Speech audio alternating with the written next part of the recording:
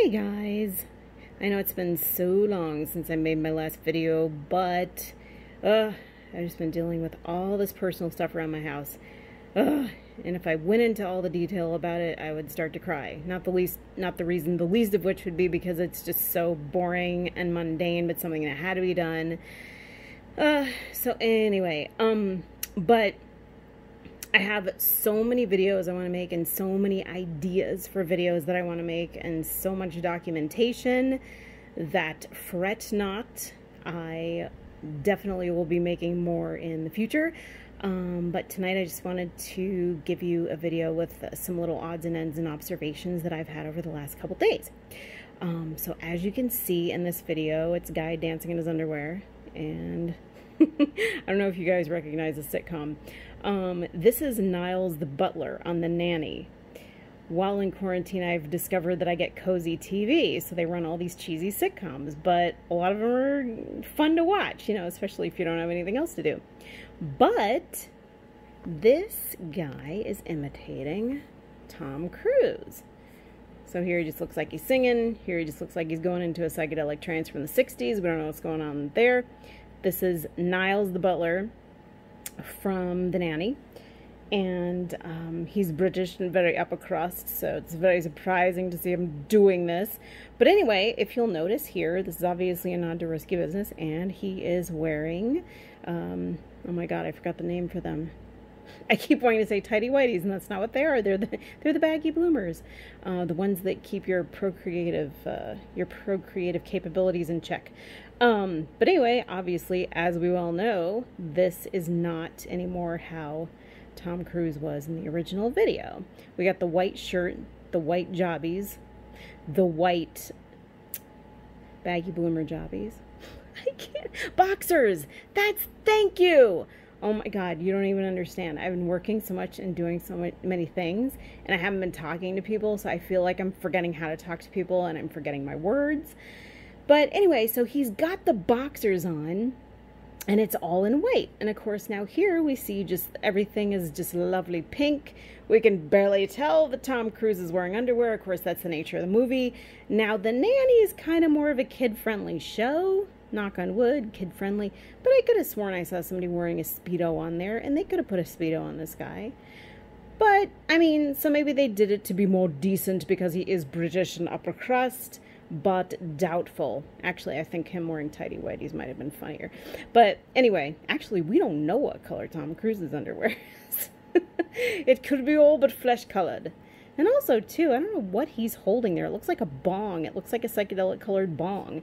And Tom Cruise is obviously carrying a candlestick. So Tom Cruise is the more tame of the two, and what he's using is a microphone. But not in his pant choice, or non-pant choice. Anyway, so there he's singing. There he looks like he's marching in some kind of parade. There he looks like he's giving some kind of creepy salute, which is kind of funny, but also not funny. And there Tom Cruise is laughing about it. I actually found an interview on YouTube where Tom Cruise is like, oh yeah, you know, I basically, like, I was rehearsing it, and then I got my socks to the right amount of slippage, so I would come out in the very beginning to, like, right the middle of the screen. Like, he figured it all out, like physics. I don't know if it's quantum physics. Some kind of physics is going on here, because his underwear choice are not the same as even a sitcom from the 90s. So I thought that was really interesting reality residue. And we still don't see the pants. Although I do remember when he went down on the couch, obviously when he was flailing around on the couch, you definitely saw he was wearing underwear. I'm pretty sure they were white, though I have not seen Risky Business in a while. So that's The Nanny, and yeah, so that's The Nanny and Niles the butler. But speaking of Niles, I also get Frasier. Frasier's another show that they show on TV. So the other night I was watching the news and I saw this view that reminded me so much of Frasier Crane's original view, the way that I remember it, which was the Space Needle all the way over on the left-hand side of the screen. And as you can see, the city's way far away, and there's the exotic mask. So that's sort of a litmus test as to where in relation to within the window that the Space Needle should be. at least depending on which version of reality or which timeline we are in. So anyway, this is a picture from a Thrillist article, and it's the only picture of the way, well, until now, it's the only picture of the way that I remember Frasier Crane's apartment view as having been. And it was just very far back. The city was all very far back. The Space Needle, you can see the entire Space Needle. It's all the way to the far left side of the screen. And forgive me, I know some of you guys who have been with me for a long while probably have seen me examine this before, but for those of you who are new, or for those of you who forgot I did this, I still find it absolutely fascinating. So when I was watching the news, I was reminded of this because I think I was watching the convention, and obviously there is a view like this. Now, I know in Thrillist magazine, they were saying that there is no view within the city of Seattle that would have this kind of view, and it used this picture. But in watching the sitcom, look how close the city is. And there's the mask. And right here is the ladder. It's the legs of the Space Needle. You can't really tell, but I have some more pictures. Okay, so right here, again, it's the dining room table. So you see there's the mask. There's the mask here relative to that. And then there's the legs right there. And it's weird because, again, in the sitcom world, you want to establish where you are really, really quickly. So it would be in their best interest to have the full length of the Space Needle showing. But in this new version, only the legs are showing. You can't even see the top. Not in most scenes anyway. I mean, you'd have to pull really, really far back with a camera. So it just makes no sense that, see, and there's the legs right there. And half the time they're obscured by the door. They're obscured by the sliding, or not really sliding, but the patio door. The door jambs are obscured by that. So it makes no sense because we can't even see it. It's like, why put the Space Needle in there? But all the while, this is the new, when I was watching it in the 90s on TV, this is exactly what it looked like. But when I started rewatching it again in like around I would say probably 2016, I noticed it, and I didn't notice it right away because I was exercising so much cognitive dissonance to just brush it off. And then I thought to myself, and I opened my mind up, boy, this could be a Mandela effect. So there was that, and then, oh, and then the Today Show did something. This is what Frasier Crane's apartment would look like today. See, and the Space Needle's all the way over to the left-hand side of the screen. And then there's another thing on Pinterest. I'd love to have this view. Only Dr. Frasier Crane has this view. I think that's what she said on Pinterest. And it's all the way over to the right of the screen. And then there's another one with him playing piano. And there's the mask. And there are the legs. And you can see, now the camera's pulled back much farther here, but we barely ever see that on the actual show. Because I have the whole DVD set on box set and you can't see it. So I don't know, this whole thing is so weird to me, but the weirdest thing is that now, oh wait, now when I go to the Thrillist magazine article, the pictures have been taken away. So right here, there used to be at the top of the page, oh crap, there used to be at the top of the page that picture of Frasier Crane's apartment with the Space Needle all the way over to the left-hand side of the screen. Like so, and it is not there. And you know, actually, when the Space Needle disappeared, when all the pictures disappeared, the Inside Frasier Crane's Plush Seattle Digs article from Thrillist, it's my go-to article that I've always used for that picture of reality residue, the one of the few reality residue pictures. All these pictures disappeared the weekend that everybody was predicting, I think it was in October, that there was going to be some horrific thing at some horrific, like, terrorist event at a Seattle football game, which is so weird. And I thought maybe it was just a glitch at the time, but they never came back. The pictures never came back. It's almost as though they're trying to wipe out that reality in a cyberific kind of way. It's really, really weird. So another weird thing I wanted to do is go in and look at when the Frasier Crane apartment article as to what it would look like today when that was published. Because we're looking for significant dates or when the changeover might have occurred. Now, I discovered Frasier Crane's apartment Space Needle moving probably around 2017, early 2018.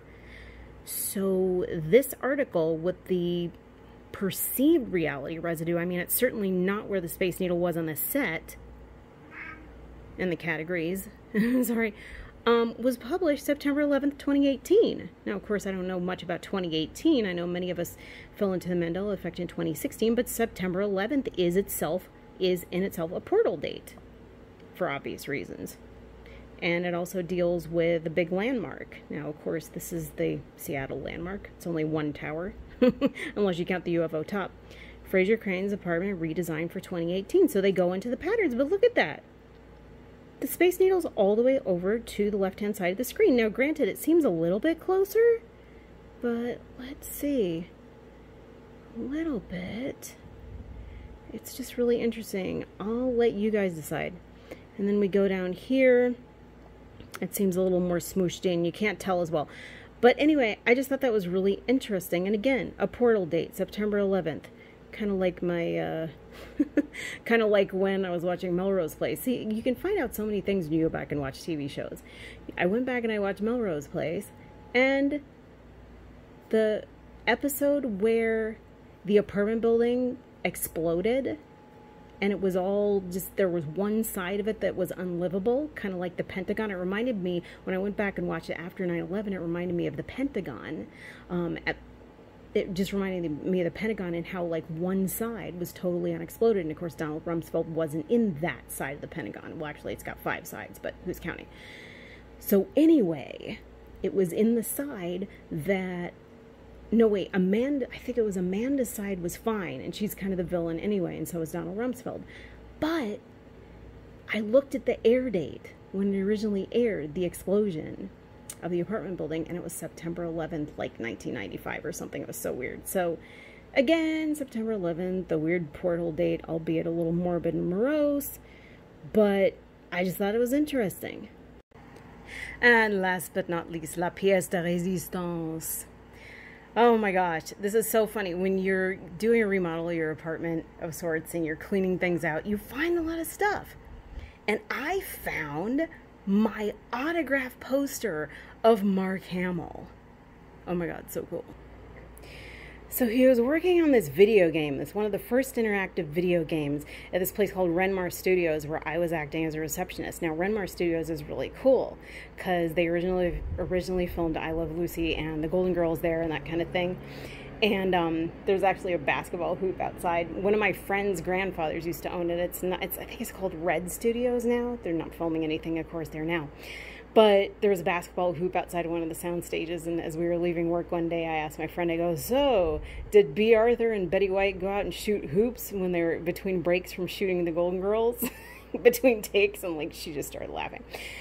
But anyway, I remember going there one day to work, and I was just doing reception work there.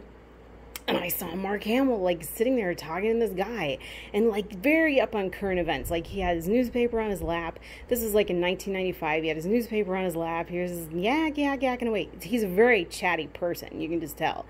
I mean, obviously, because he chats a lot. Like, every time I saw him, he was just chatting. And I was like, oh, my God, this is so cool. So he was shooting this video game called Wing Commander... Oh, I guess it's 3.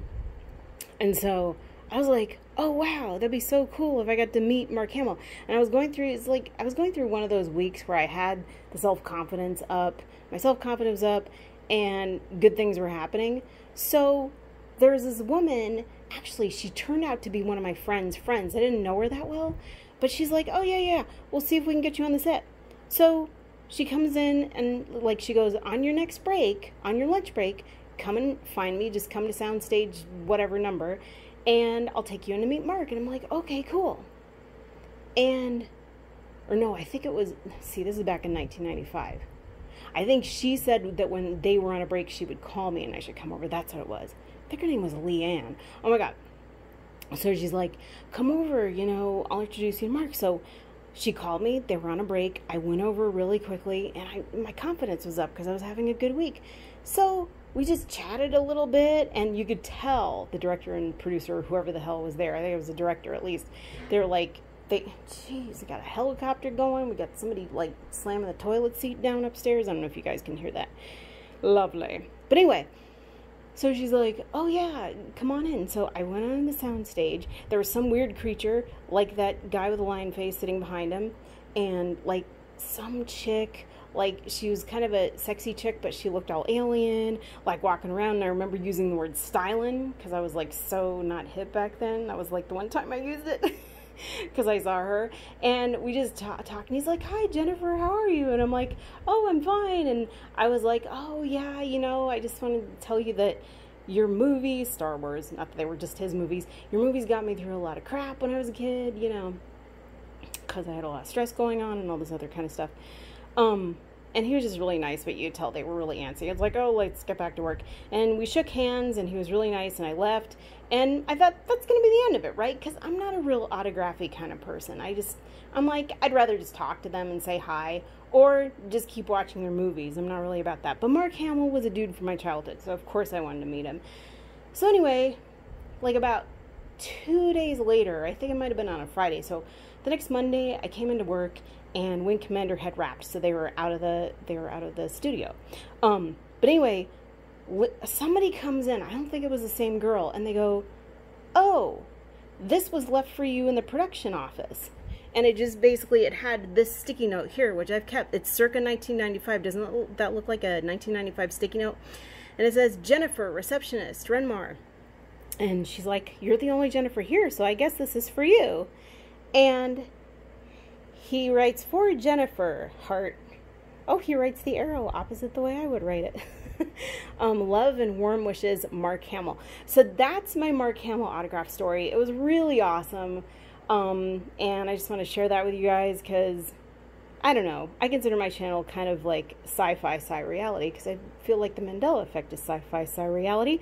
So anyway, I just want to share that with you. I thought it was such a cool story.